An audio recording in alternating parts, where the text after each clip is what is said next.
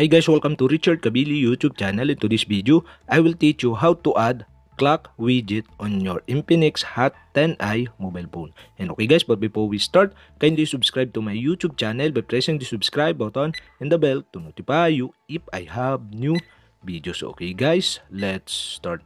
So okay guys, you all have to do is press and hold on screen in your Infinix mobile phone and you can see below the widget.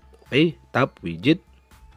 In widget, you can find the widget you want to add to your home screen by sliding to the left or to the right to find the widget. And okay guys, after you find the widget you want to add to your home screen, you'll have to do is tap the widget to add to your home screen. And okay guys, that's it. We have successfully add the clock widget on your home screen of your Infinix Hot 10i mobile phone. And okay guys, if you have a question, kindly comment below and don't forget to hit the subscribe button and the bell to notify you if I have new videos. Okay guys, thank you for watching.